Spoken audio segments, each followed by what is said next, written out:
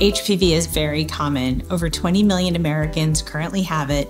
And in our lifetimes, 90% of men, 80% of women will get an HPV infection. HPV is human papillomavirus. It's a virus that causes genital warts, and some strains can actually cause cancer. Things like cervical cancer, throat cancer, penile cancer.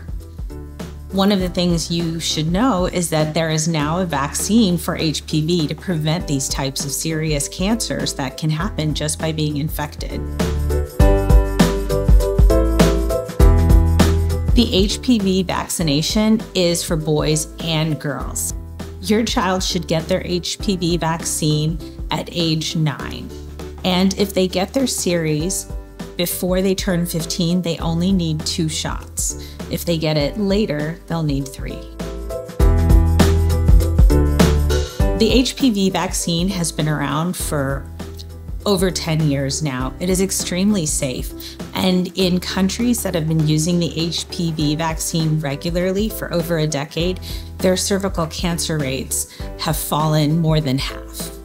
The HPV vaccination only targets the virus. It doesn't target any organs in the way it works. So there is no impact to fertility for boys or for girls.